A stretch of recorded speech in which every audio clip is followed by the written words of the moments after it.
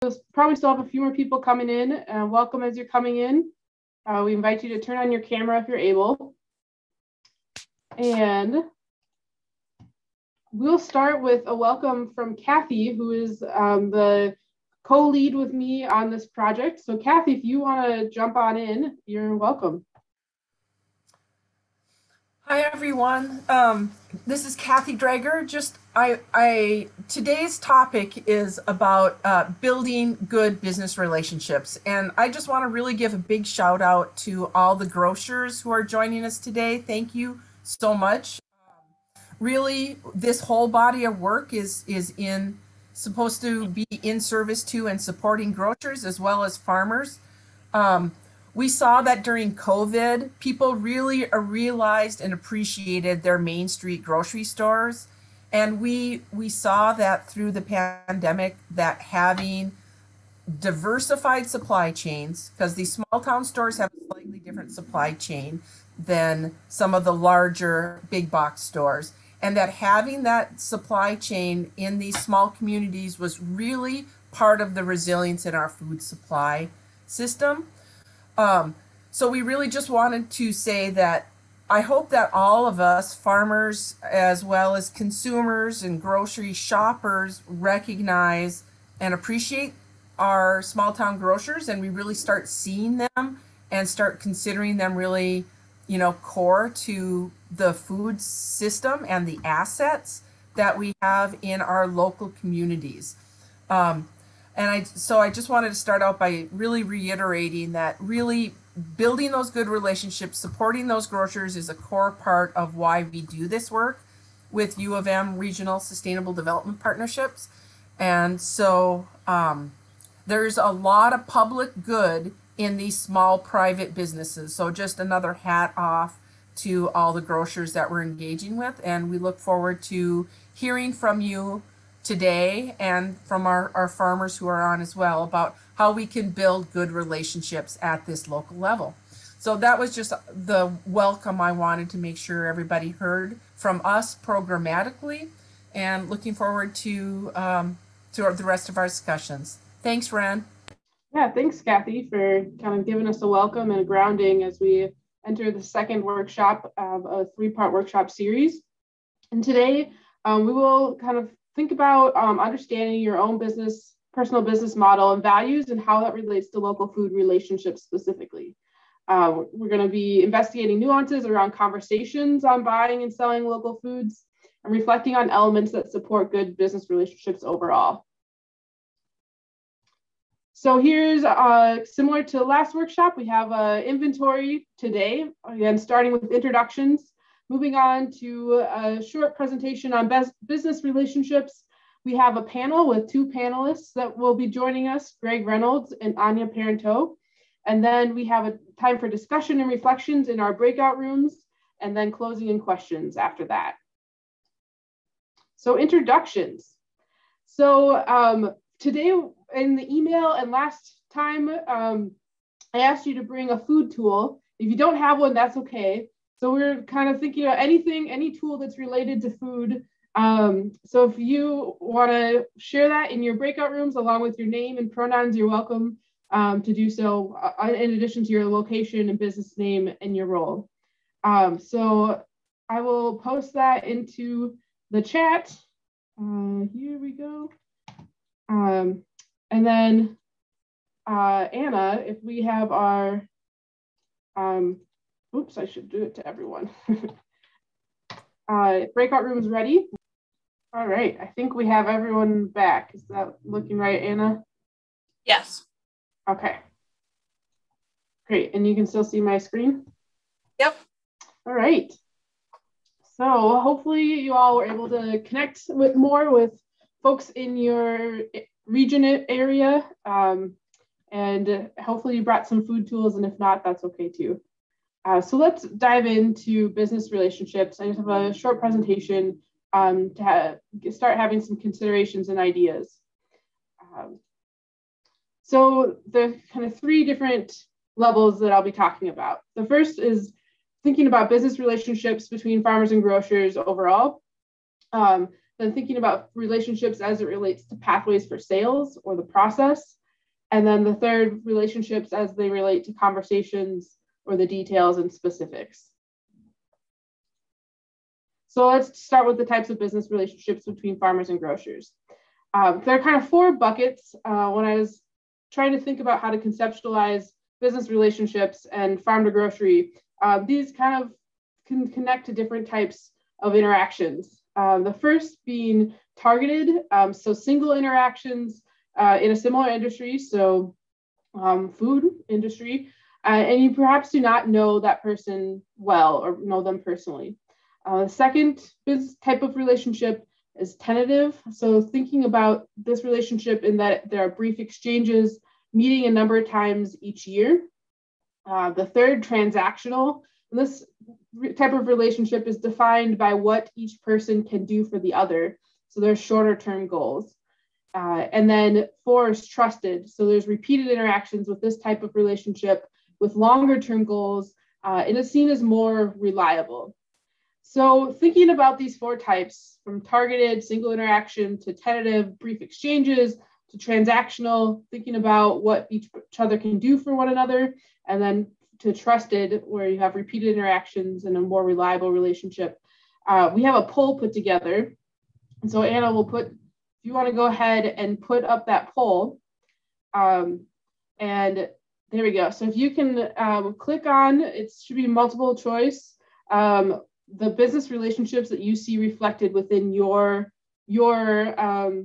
business and your interactions, your relationships personally. So I see one person's voted. Oh, we have a whole bunch now voting. And we're going to just see as a group where we're at in terms of just kind of, yep, 18, 20. Go ahead and click if there's multiple ones.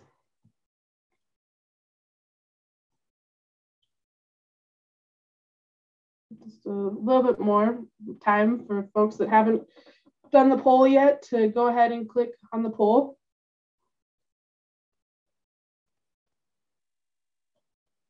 All right, and I think most everyone's in now. So it looks like the majority of folks are in trusted relationships with repeated interactions, longer term reliable relationships. So that's interesting, just kind of a data point to think about as more as a whole, as a group, where relationships are at. So thanks for participating. Oh, yeah, and if you want to make it go away, that would be great. Thank you.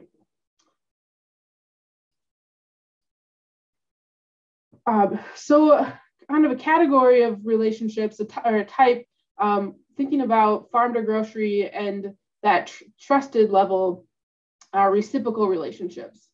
And reciprocal relationships, you have mutual beneficial exchange of actions, goods, energy, and time. And a reciprocal relationship can be kind of seen as a ping pong game. So you have, two people, each with a paddle and a ball going back and forth between the two of them. And there's a rhythm or a flow with that back and forth exchange. And if someone, misses and drops the ball, that impacts the other person. So there's a sense of mutual responsibility. When you're in a reciprocal relationship, you might feel validated, energized, and appreciated. So as this relates to farm to grocery, it's not thinking about, the impact that each has on one another, and how we can get to starting with that starting with a targeted relationship, going back to this series, and moving more towards the trusted or reciprocal relationships. So pathways for sale, relationships as a process. There are 3 different pathways for sale, and these are included in the toolkit on page 22, if you have that, and if not, that's fine too. So starting with the more traditional type, store buys product from farmer and resells to customers. So this is probably when you think of farm to grocery, what you probably think about. So the store is determining the markups or margins, and the farmer is delivering as agreed upon what the product is, and the grocer is then bearing the risk of any unsold product. So moving on to the second scenario for pathways to sale is the farmer, this idea that farmer can rent shelf space. And these are more non-traditional, so they're not as common, but they are potential options, especially as a farmer and grocer might be starting out. So with renting shelf space, this means the farmer is stocking and maintaining that display, and the grocer receives a guaranteed amount per month, for example, for that retail space. And so that's receiving that amount no matter how much is sold or unsold. And so then the farmer would be tracking inventory. So it would be similar to having like a farm stand, but within the grocery store. And then the grocer is getting a guaranteed amount per month for renting that shelf space out. And the third pathway for sale consideration is the consignment arrangement. So just thinking like you probably know more familiar with a clothing consignment shop. So this would mean that the farmer retains ownership of the product until it's purchased by a store customer. And then the grocer would get a straight percentage of sales. And so that means the farmer bears risk of unsold product. And so the difference between the consignment, the grocer is getting a straight percentage of sales, and then renting a shelf space is the grocer is receiving a guaranteed amount per month for that retail space. So that's kind of the difference between those two. And then thinking more specifically to the details when it comes to conversations. So we thought more broadly about different types of relationships and kind of where we're at and what the potential is with reciprocal relationships. Then we moved on to pathways for sale, so 3 examples.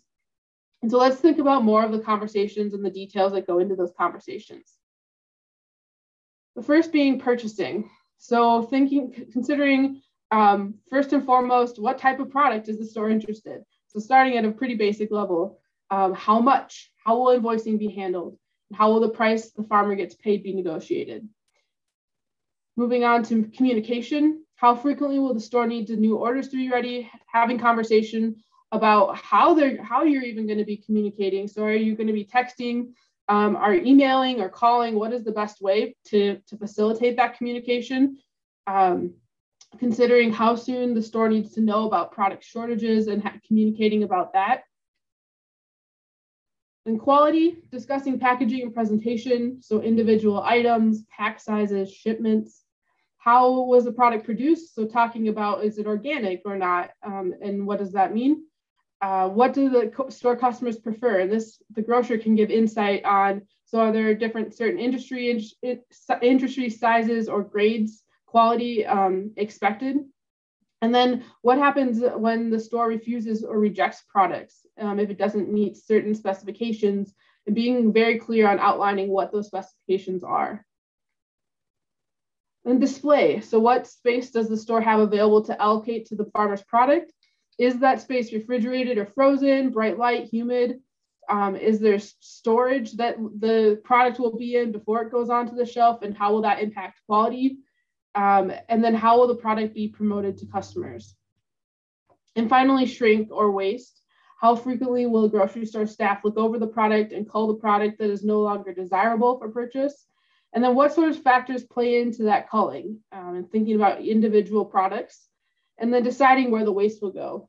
In some cases, the farm may want it back for compost, maybe discarded or donated, just having that conversation as well.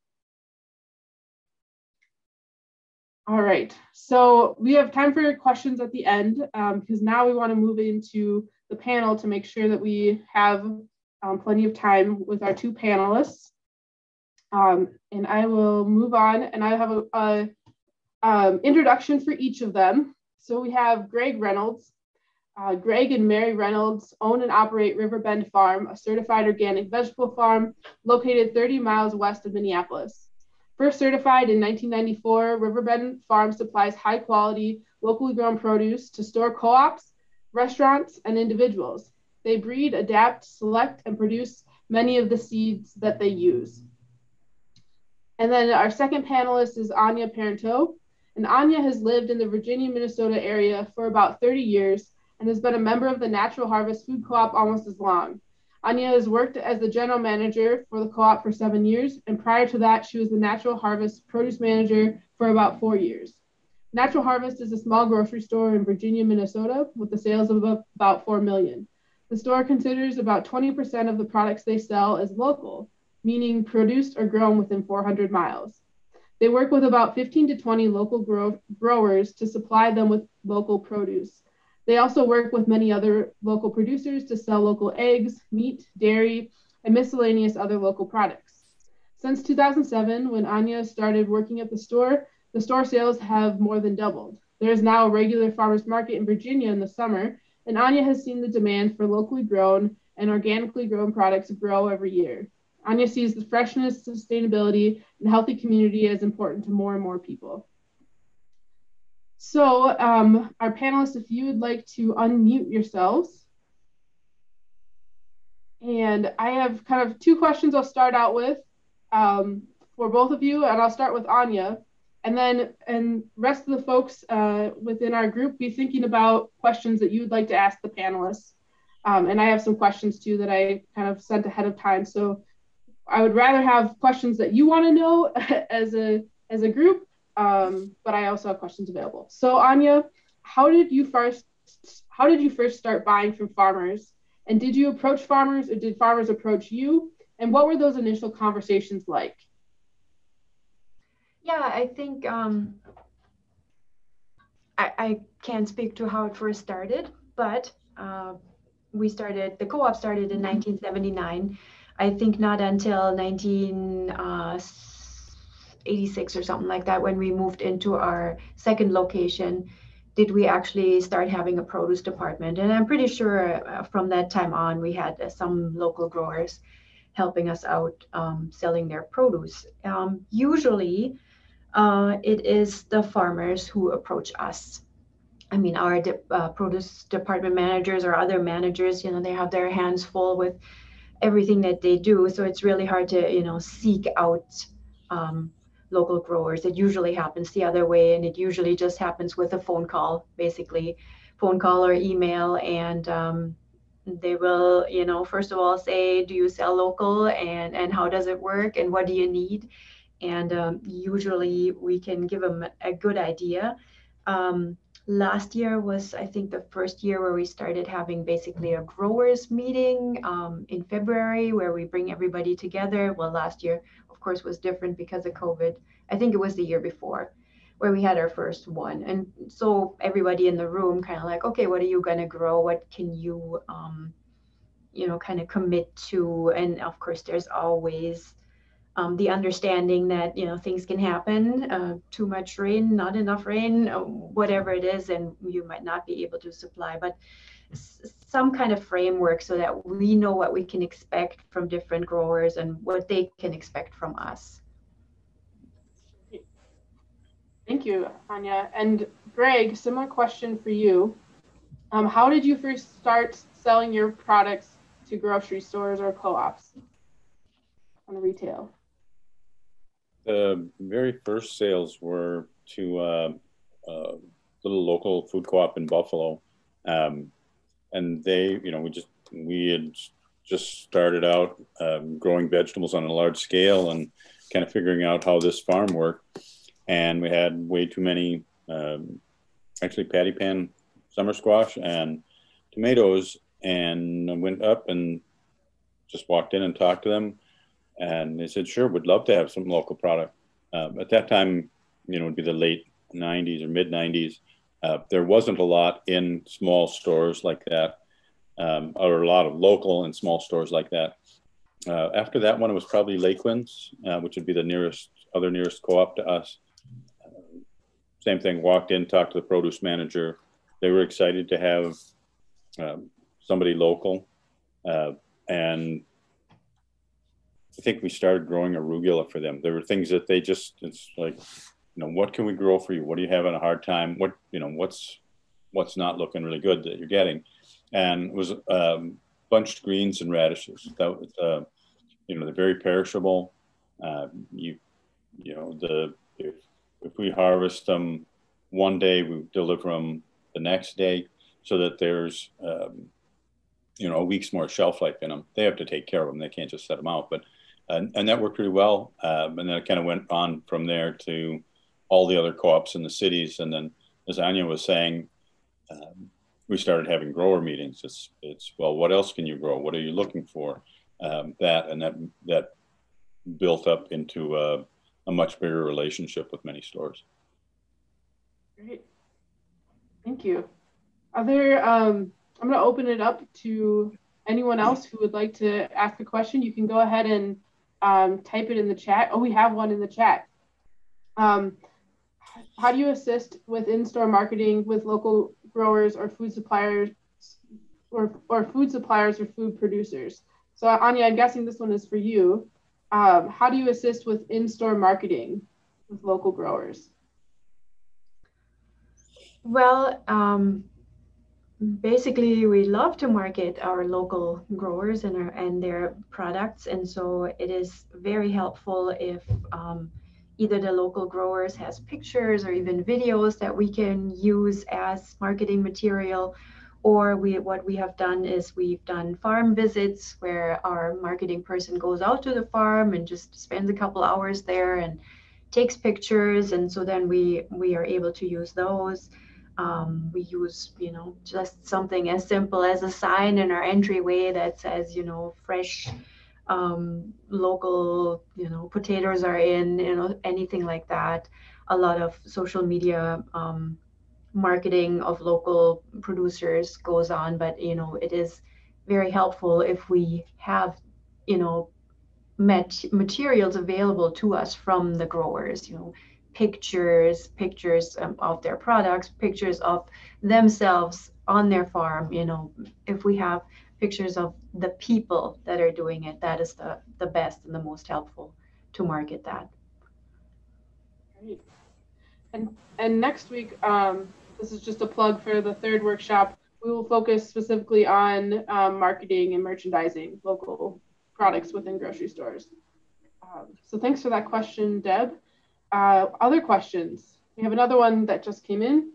What several products do grocery store customers request the most? And Anya, I'm guessing this one's for you as well. Yeah, I think, anything that we can get local, it really usually sells without a whole lot of doing, just because the quality is usually just so much better, so much fresher. Greens are probably things that sell the best right away in the spring, all through the season though. Tomatoes in the late summer when we can finally get some. For us here in northern Minnesota, the challenge is how can our local growers have things ready a little bit earlier than like people and their gardens will have their own produce ready, because once the people in their gardens have their own produce ready, that's when our local sales slow down. So that's just a little tricky for us as a small grocery store in a small rural area. So that's just something local growers need to know, that if you can have your tomatoes 4 weeks earlier than everybody else has theirs, that is a big plus for you. What about any local cheeses or those types of products? Do customers ever request? Well, we don't have a whole lot, that is available as what I would call the super local level. We do get plenty of cheeses, from Wisconsin and down farther south in Minnesota, around the cities, quite a few good producers that way. But I think the things that people are most excited about is the more what I would say is very local things, things grown in Embarrass, things grown in Eveleth, things where they actually know the people, know their neighbors. And so for us, that is mostly produce. Great. And Greg, we have a question for you. What is the most popular radish and greens you sell to grocers? There are really two radishes for the main season. I grow French breakfast, which is an heirloom variety.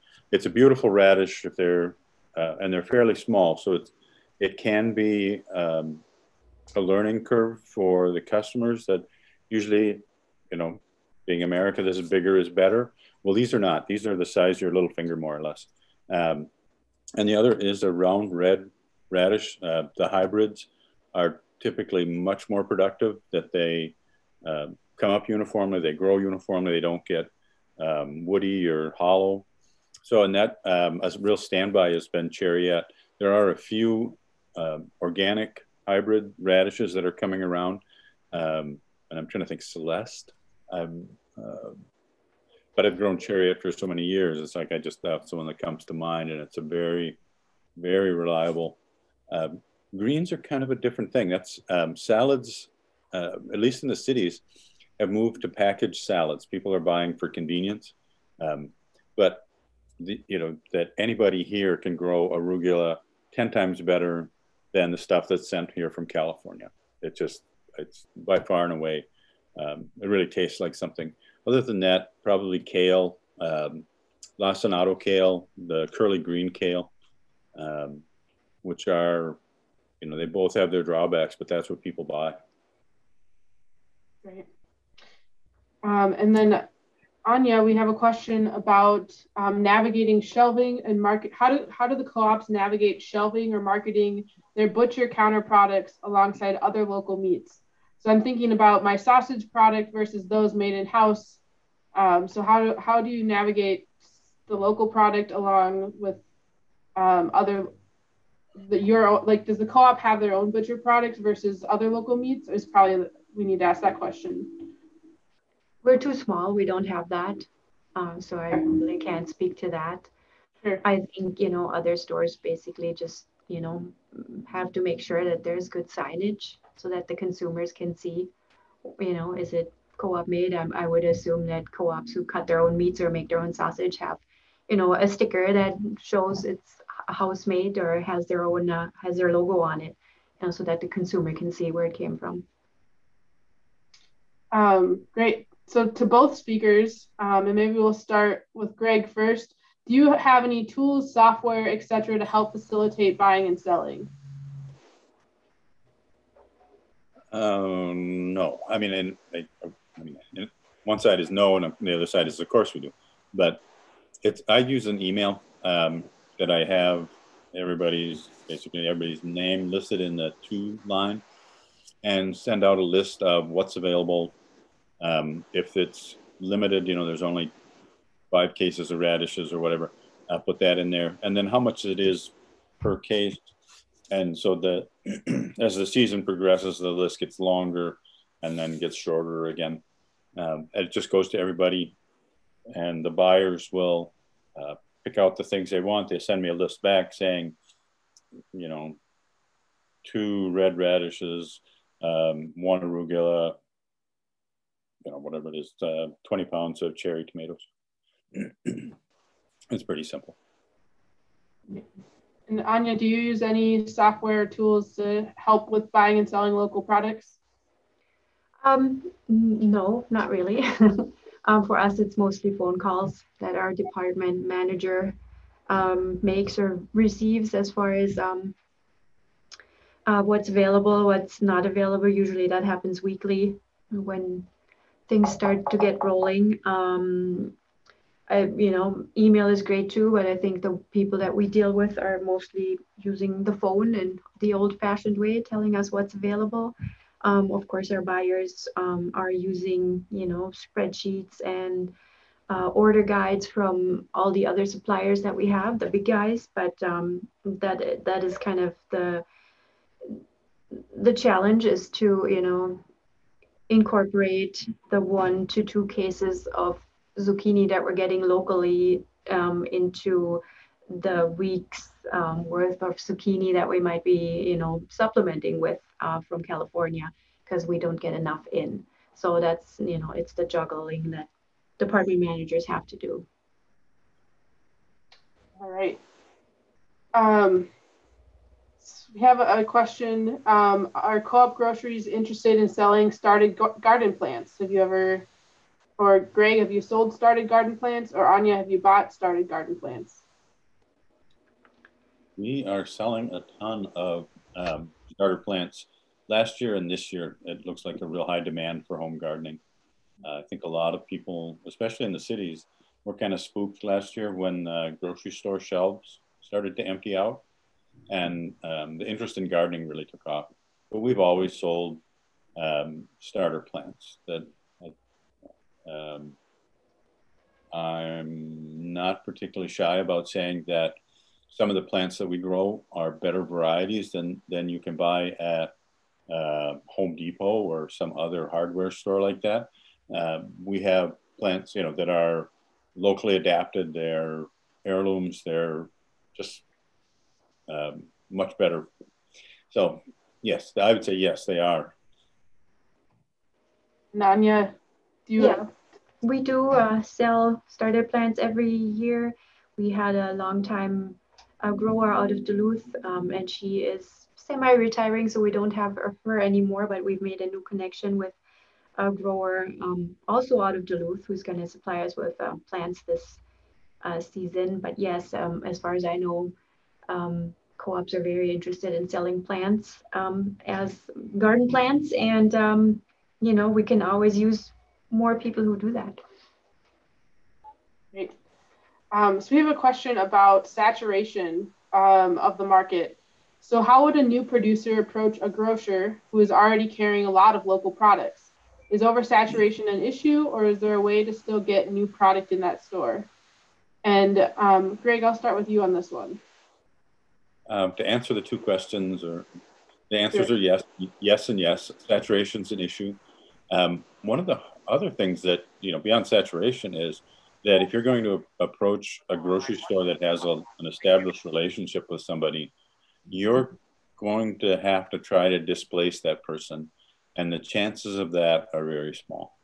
If they have a production problem, there may be an opportunity for you, all their zucchini got borers and died or something. You may be able to step in there and fill in and, show that you're a reliable producer. The easiest way to get in is to go in and ask them, what are they looking for? And in the produce world, fruit is one of the big things. Local fruit is really hard to come by. And then it's high quality. And maybe you would start out as a secondary supplier and work with them for a while. They get to know you. They know that you're not like a ambitious home gardener. You actually got a farm, and you're going to be able to deliver every week. And it's nice, clean stuff. It's holds up on the shelf, all of that. So it's you can do it. It may be easier farther out state where the distribution isn't quite as thick as it is in the cities. And Anya, what is your experience with saturation? Well, we, like I said, we work with about 15 to 20 growers, and that is about all we can handle. The problem is that everybody, can grow only so many things up here, so we're a little bit limited as far as our growing season and how long it is. So we can only have so and so many tomatoes, and we can only have so and so many greens. And if we have an established grower who can bring us what we can sell and what we need, it would be very hard to come in as a new grower and try and take that over. So I think, like Craig said, if you have quality products, and we know that would be available as a second choice if something goes wrong, that that's very helpful.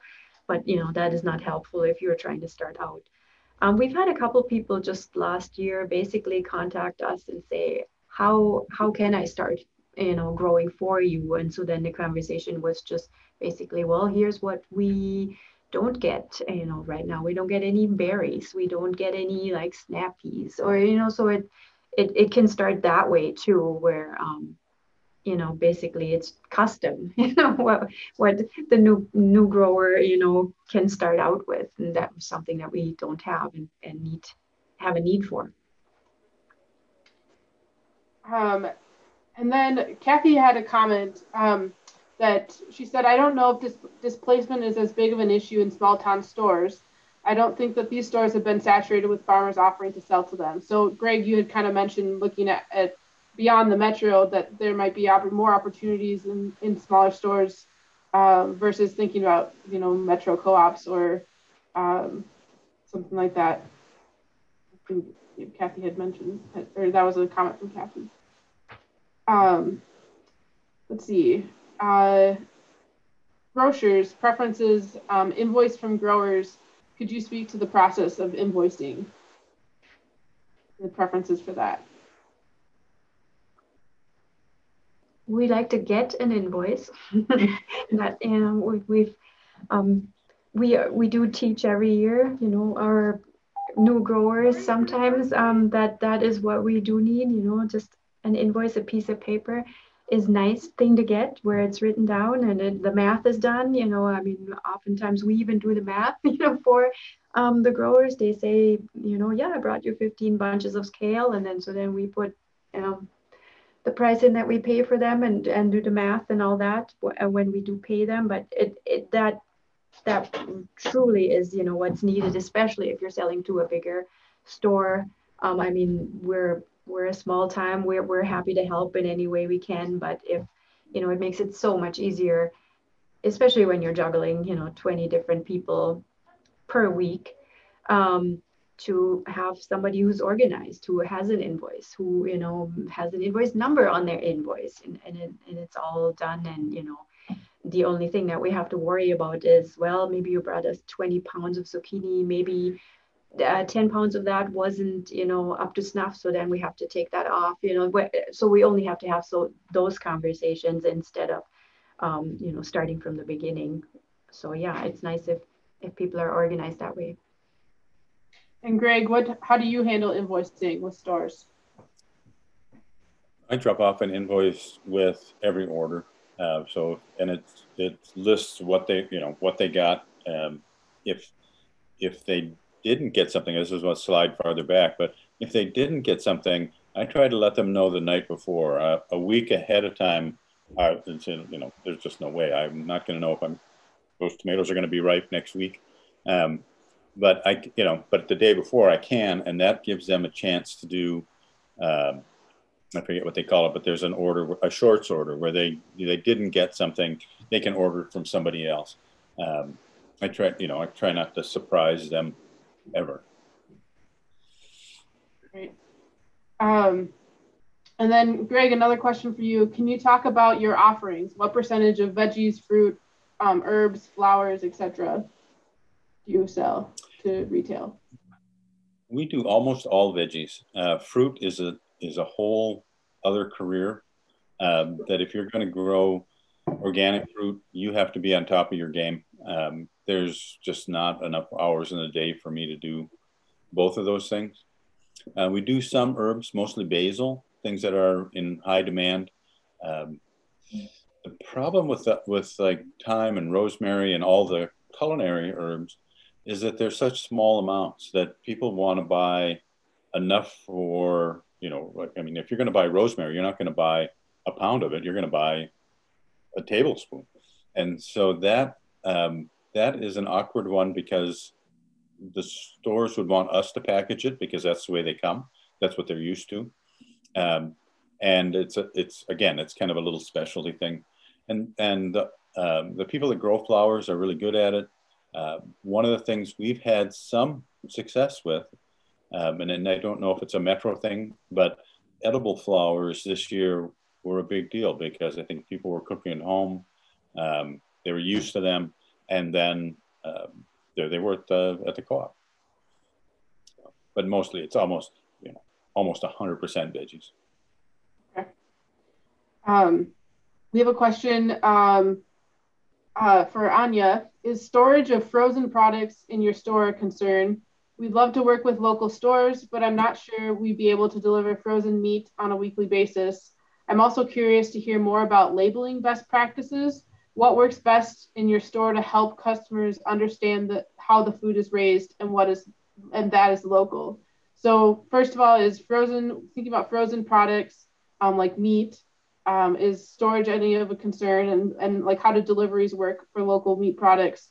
And then labeling best practices and how do you help customers understand it's local?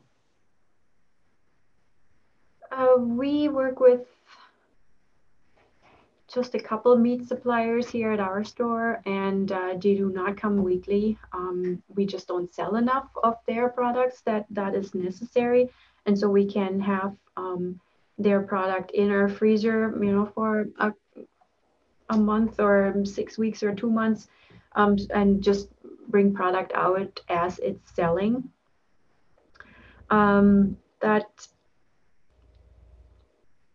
That is, you know, that is one issue that we have with a lot of our local growers, not just meat, is, you know, if you have to drive 30, 40, 50 miles to get to us, you know, that's quite an expense for you. And yeah, how often can you do that? So I think you just have to work with, you know, the particular store that you're working with and how much they can sell and how much they can store. It's probably different for everybody, depending, you know, what their back room looks like and what they can store and how much of the product moves. As far as labeling, I'm not sure, you know, what a local meat producer, I'm sure there's laws as to what needs to be on the label specifically. I mean, we just love to have, you know, the name of the farm, and if there's a few attributes on the label already, that's great. And if there isn't, then we make, you know, signage in-house that would say grass-fed or, you know, organically grown, or somehow market the local producer and make sure that the difference is clear for the consumer. Great. So we have another question about pricing. Are people generally willing to pay more than similar item from the wholesaler? Conversely, as a farmer, are you able to sell products at wholesale prices to stores? So Anya, we'll start with you. Do you see customers, like when they're making choices on pricing and what they're buying, are they willing to pay more for a local item that's similar to the wholesaler? Yes. Not everybody. And you know, especially when we're talking consumers who are just kind of making that switch to maybe a higher quality product or more of a local product. They cannot always, you know, make that trade up and buy the more expensive one, or not willing yet, but, you know, slowly but surely, when we educate people and they taste it, that they will make that trade up, as we call it. But yes, in general, people who, you know, want the better quality, better taste, other attributes like less food mileage, they are willing to pay more. Great. And Greg, as a farmer, how do you handle the prices you're selling at and thinking about the products that the stores are getting at wholesale prices? Yeah, that's a complicated question because there's a lot, and you know, my all my experience is really based in the Twin Cities market. So the people shopping for organic food in Minneapolis and St. Paul have lots of choices of where to go. The co-ops are competing with Whole Foods, Trader Joe's, Fresh Time, Aldi, Cub. They're competing for people's grocery dollars, and price is an issue for a lot of people. I try to come in at or slightly above typical wholesale prices. It's again, I would say it's a better product. It's fresher. It's local. I don't have economies of scale, and certainly the co-ops are willing to help with that. That they're willing to take a little less margin on our stuff, and then the question about what are people really asking for when they grocery shop? Well, they're looking for bananas, avocados, broccoli. You know, those have traditionally been the big sellers. Maybe apples are in there too. They're really not local products for most of the year, and so the stores will take a little higher margin on that. They'll charge a little more, and then a little less on our product, so they can pay me more. So that's a tricky conversation to have, but it certainly helps because, like I said, we can't. We're never going to have a 100-acre broccoli field. So right. Great. I think I got through the questions on the chat. We have another one coming up. Okay. What resources are used to determine what the going wholesale rate is on commodities? Well, the easiest way is if you have a relationship with the buyer is to ask them, what is that? How much would you pay for that? A rule of thumb is that in grocery stores, and I forget how the margins are calculated. It's an odd thing, but if you go into the grocery store and something's on the shelf for $1.50, the store is probably paying about $1 for that. So you can guess that 2/3 of the retail price is the wholesale price. And Anya, do you have any comments on resources used to determine wholesale rate?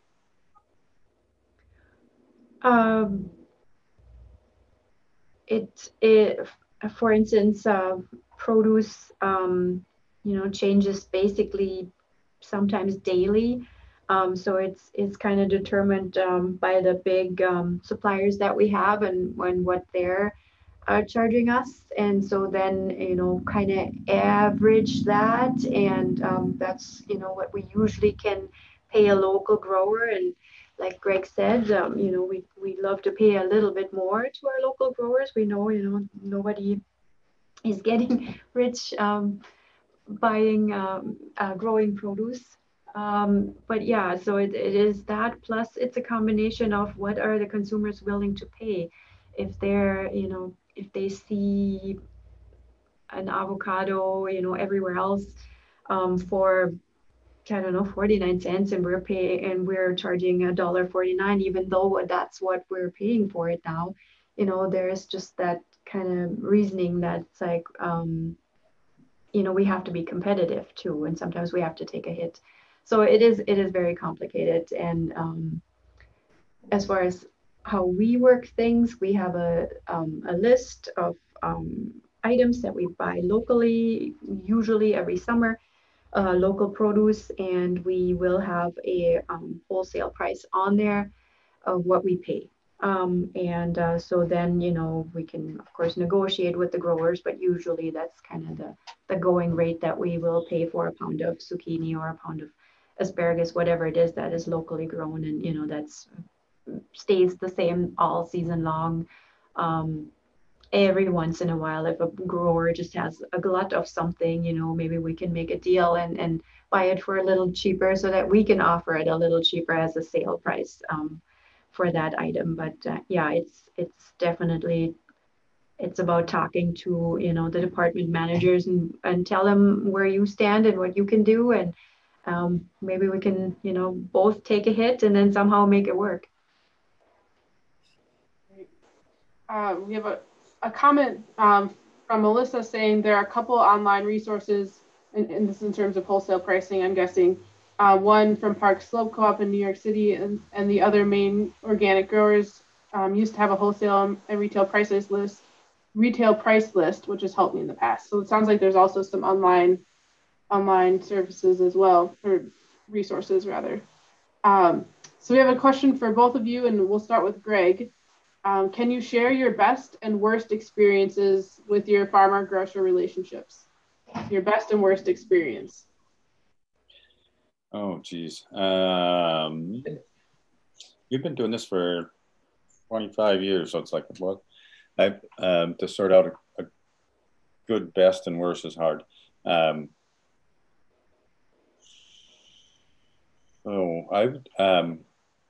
Actually, the hardest ones are, where we will have some sort of production problem.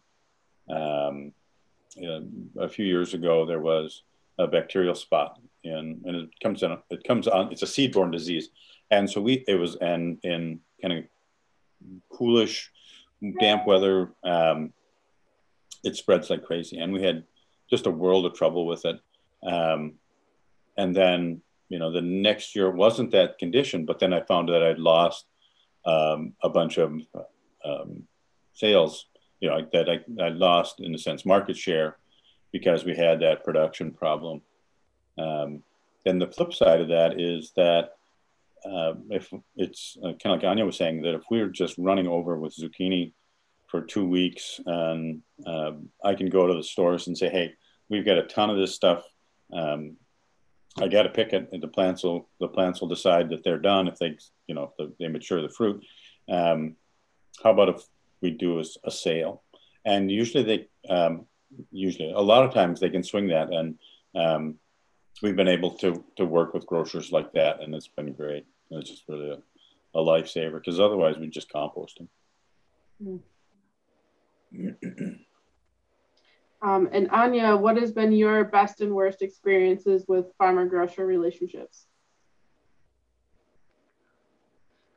It's just making these connections with local growers in our area, northern Minnesota. Like I said before, it's just hard to grow anything, and it's amazing what our local growers can do and how much we can sell for them. And it just amazes me every year, and then every year we sell a little bit more. I think I don't have really have a worst experience, but I think it's the growers also need to know that what is the consumer looking for.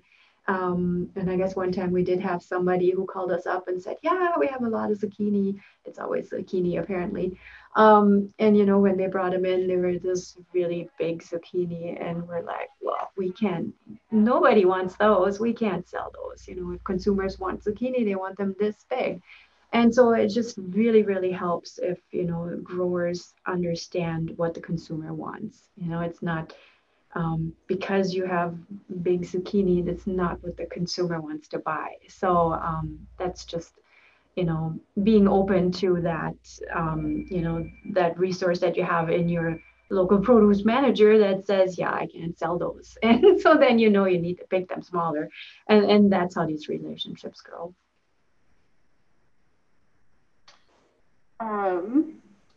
We have a comment from Melissa that says, the hardest experience I had was where I told the store what I was bringing, spicy lettuce mix, but they mismarked it as something else, regular lettuce mix. So then customers complained and the store stopped buying from me. That sounds like a tricky situation. Any other questions, or any that I missed? If you want to retype them in the chat, or you can unmute yourself too if you'd like to ask your question verbally.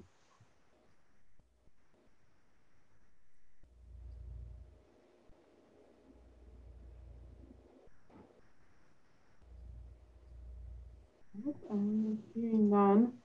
Well, I have another question, a planned one.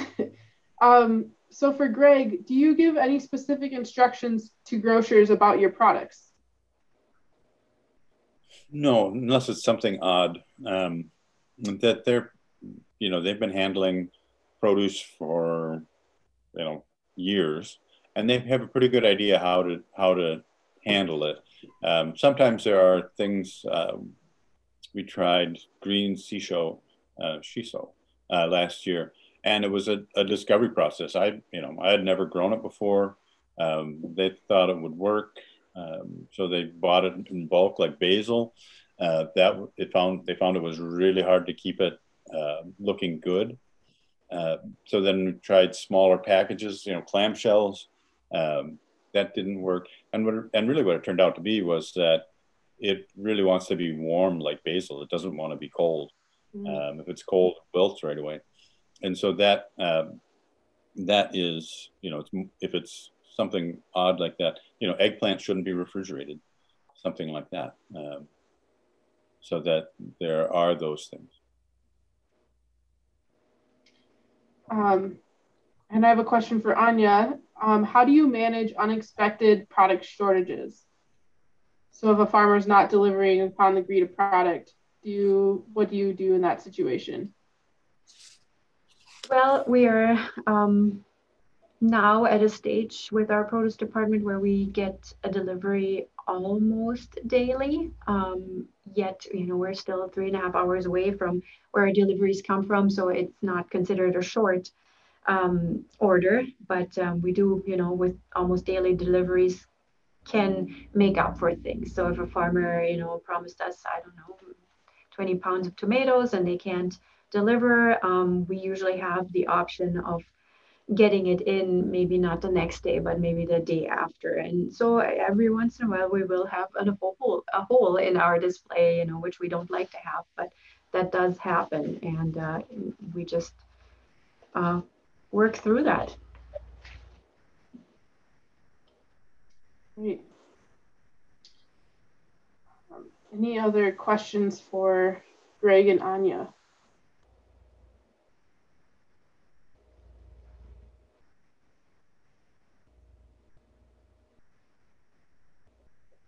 Not hearing any.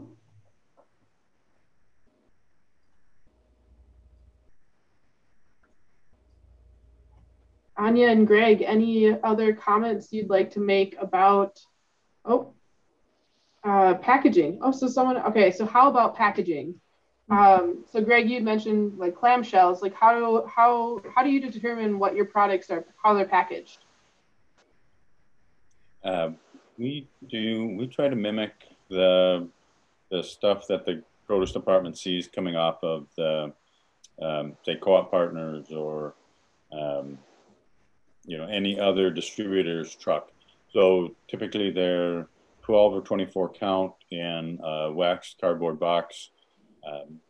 They should be cold. That temperature has a big influence on shelf life.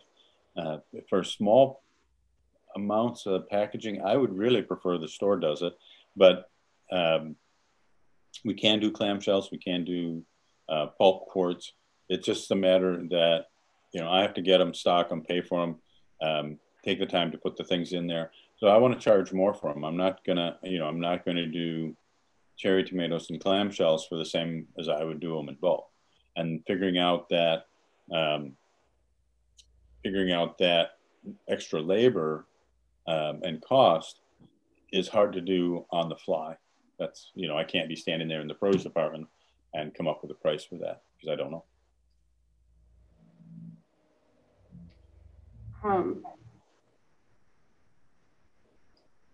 There's a comment, my small town grocery store has no sprayers, so I know every green like lettuce has to be in plastic for them. So yeah, really knowing what the store's capability is. It sounds like that's a good way to approach packaging.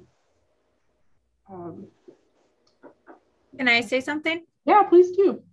So we don't have the sprayers that work either. So when the produce comes to our warehouse, we wrap certain items like our cilantro and parsley. We wrap those ourselves. That's just part of our own process. And it would be the same if it were from a farmer. Sure. Thank you. Any other questions? We have a couple minutes left.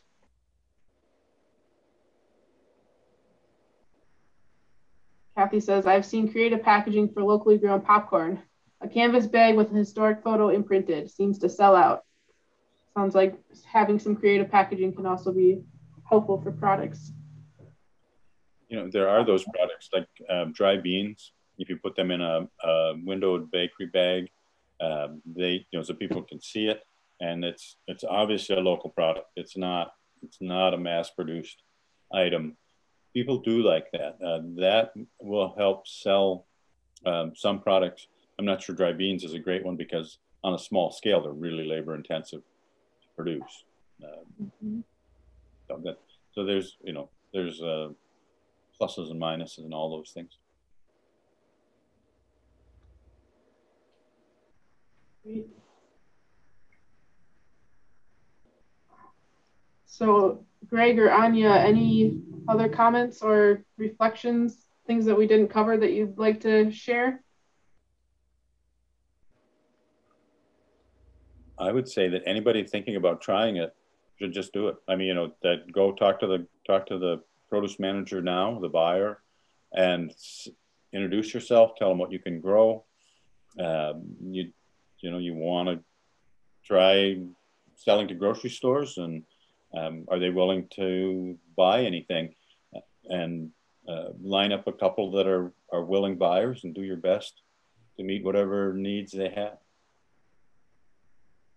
Great. Any last words, Anya? No, same thing. I mean, we're willing to, work with whoever is willing to grow something, and we can make that relationship as good as it can be by just keeping the communication open. I think it's just a good idea to have an idea before you approach, a department manager about what you can do and what it's going to look like. How is it going to be packaged? Is it you have an idea of what you would like to get for a dollar amount for it, so it doesn't start at the very beginning with our department managers. Like I said, they have a lot of things to juggle, so it's good to, for somebody who wants to get started, to maybe get a little bit of information from another source and then approach us when you're kind of getting ready to, really dive into it. Great. Well, wonderful. Thank you so much, Greg and Anya, for joining and sharing your experiences. Now you're welcome to go into breakout groups. Greg and Anya, you're also welcome to log off. So thank you again for your time today. Next, we will have our a time for discussion, and we'll have opportunity to share individual reflections on this Q&A panel, and then also your own experiences buying and selling. So I'll put into the chat the questions, and then Anna will get us back into the breakout rooms. Welcome back, everyone.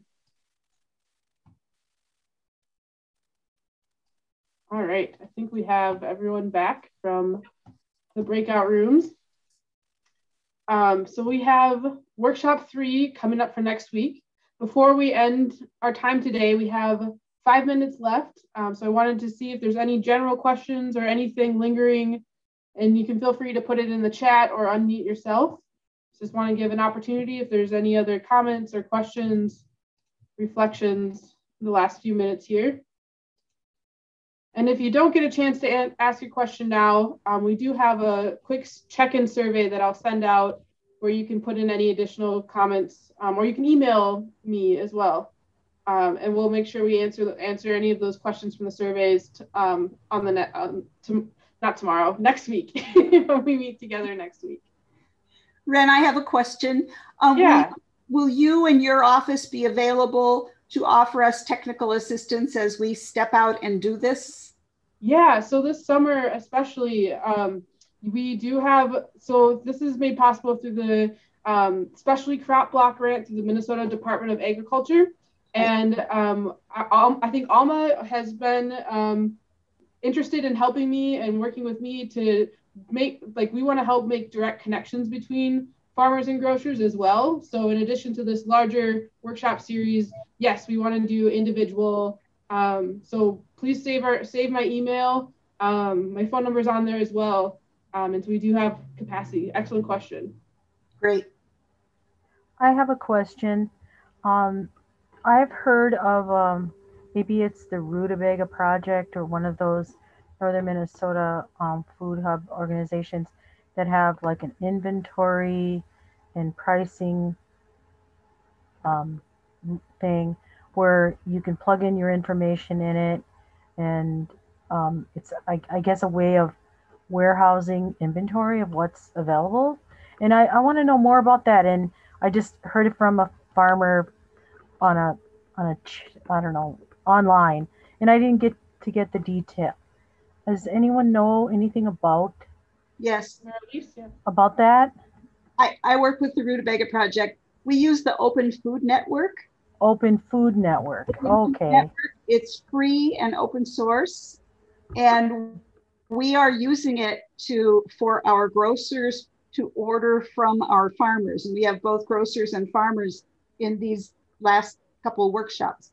And we are using that, and we have set up a quote unquote franchise called Arrowhead Grown Grocery Supply that uses Open Food Network. So yes, it's possible to do. Excellent. Also, this is Gwen. I'm just going to chime in. I think that the Minnesota Farmers Union will be releasing a site pretty soon called the Minnesota Food Shed Project, which is another, I think you do need to be a member of the Minnesota Farmers Union, which is like $40 a year. And you can register as a buyer or a seller. And it's another online forum for connecting buyers and sellers. I did a little bit of software beta testing for them, and it's pretty nice. So that's something, Minnesota Food Shed. That'll be out, I think, this spring. Okay, super. Thank you. Excuse me, but is that also, would a Minnesota Grown be also part of this too? Because don't they also have a map that shows all the different food? Yeah, but it's not a way to connect buyers and sellers. That's more specifically for consumers to go directly to farms and CSAs. Yeah, I think they helped partner with the Farmers Union to get this software site going too. So, yeah. Cool. Excellent. So it sounds like the Open Food Network and the Minnesota Food Shed Project. And I can list those. We have a resource section on the Google site, and I can add those links on there too. Yeah. Jane Jewett has used Local Line. You'll want to ask her about that for the same purposes. Local Line. Great. Excellent comments and questions. Anything else? Be looking for an email from me, and I'll have a quick 4-question survey check-in. And again, we really appreciate your time being here, and thank you, Anya and Greg. And we will see you all last week for the last session when we are doing merchandising, product handling, and marketing. Great. All right, thanks everyone. Thank you.